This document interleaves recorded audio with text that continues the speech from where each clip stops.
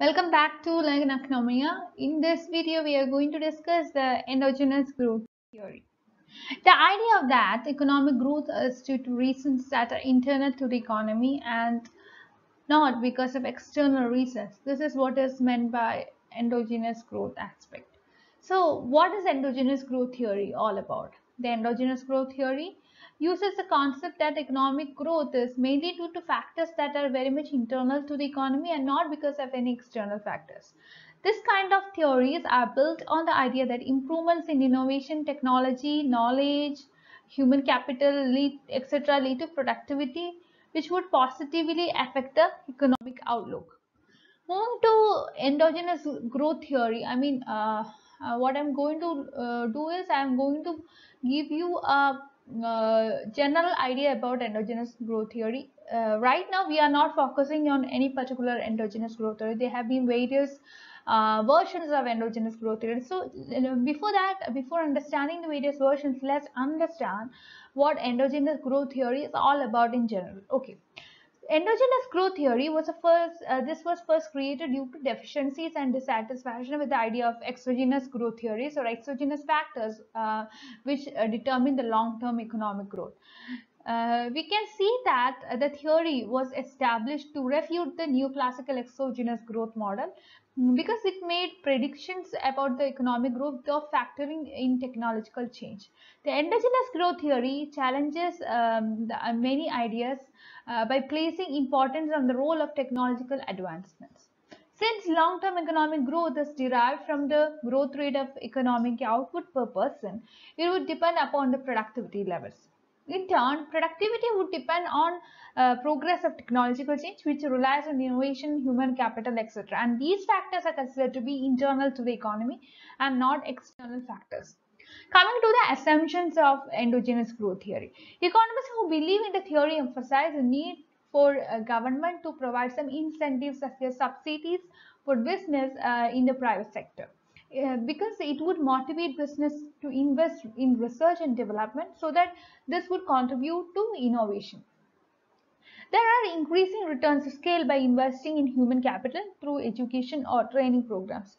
Doing so, this would improve the quality of labor, which would further increases the productivity levels in the economy.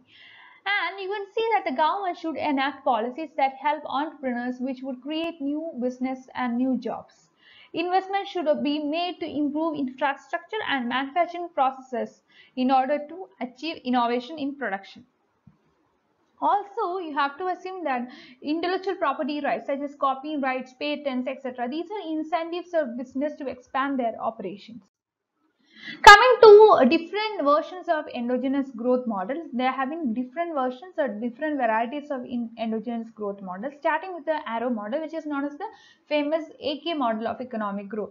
This model is used to explain the economic changes as a result of innovation as well as technology. The learning by doing model is used in the arrow model to explain how self-practice and innovation would result in productivity as well as improved human capital. It's because learning by doing would lead to decrease in labor, which is required to create a unit of output. Coming to the second model, which is famously known as the Lucas model. Lucas model would explain how economic growth, especially in the long term, is attributed to the accumulation of human capital. So, in order to produce human capital, what we need is education. So, the concept of education is used here. Therefore, the model assumes that human capital is the only input element in the education sector. It assumes that economic output is developed by using physical capital and human capital.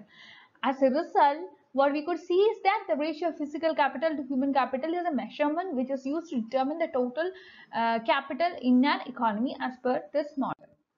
Third is the Romer model. This is also one of the famous models, especially when you are concerned about this endogenous growth models. This model considers changes in technology to be endogenous, and therefore technological advancements lead to economic improvements.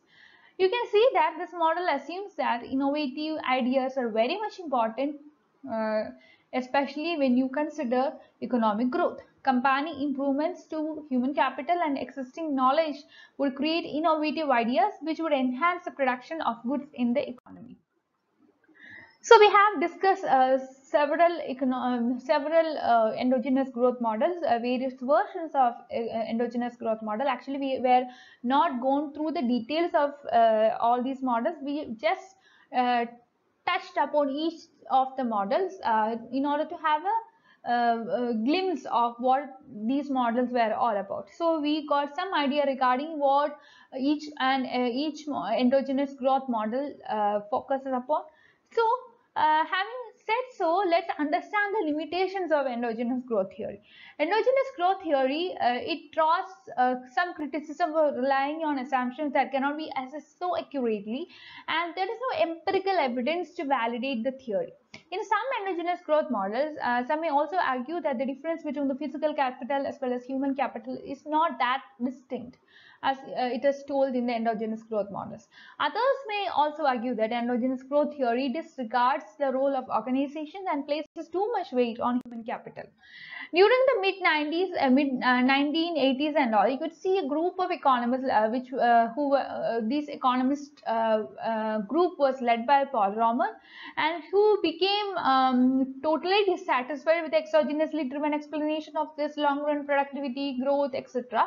And this group of economists, what they have done is that they have developed a different class of models in which the key determinants of growth were endogenous to the model. And the name endogenous growth carries significance that the long run growth rate is determined from within the model rather than determined by some exogenously growing variables like unexplained technological progress. Okay. The simplest version of endogenous growth model, which is known as the AK model, and this is based on the assumption of a constant saving ratio. This model shows how elimination of diminishing returns can lead to endogenous growth. So in this video, we are going to look at the initial model of endogenous growth model, that is the AK model, the one put forward by Arrow. The main property of endogenous growth models is the absence of diminishing returns to capital. This thing you have to keep in your mind. So the production function without diminishing returns is expressed as y is equal to AK, where A shows positive constant, and like one you take in the case of Cobb-Douglas production function, and it's considered to be an index of the level of technology that is used for production. And K is, in broad sense, this would include capital, which would combine physical as well as human capital, so as to assume away the absence of diminishing returns to capital in the AK production function. Okay, output per capita is given by small y is equal to capital Y by L, which is equal to A, and K by L is equal to AK. And the APL and MBK are constant. APL means average productivity labor and marginal productivity capital. That is APL and MBK. These things are assumed to be constant, and A is considered to be greater than 0. In the Solow model, we have seen that the growth rate of capital was given by yk into k by k is equal to s function of k by k minus n minus delta. This becomes equation number 2. Here we have to understand that the symbol y is used, small y is used to denote the growth rate of any variable, and s is your marginal propensity to save. K, small k is the k by L, that is capital out per capita, capital or capital labor ratio. N is the rate of population growth, and delta is the rate of depreciation. If you substitute f into k by ka is equation, then we get yk is equal to sa, which is equal to n plus delta, which will become equation number 3. It is now possible to show that per capita growth can now occur in a long run without even without some exogenous technological knowledge. Now, in the case of AK model, the downward sloping curve is replaced by the horizontal line, which is shown by SA. Okay, and this means that yk is it shows the vertical distance between the two lines SA and n plus delta. If the technology is AK, then saving curve is a horizontal line at the level SA, and if SA is greater than n plus delta, then k grows grows in perpetuity. Okay. And since if the two lines are parallel, yk is constant, and to be more specific, it has not got any functional relation to k. Alternatively stated, k always grows at a steady state of or steady rate. Okay.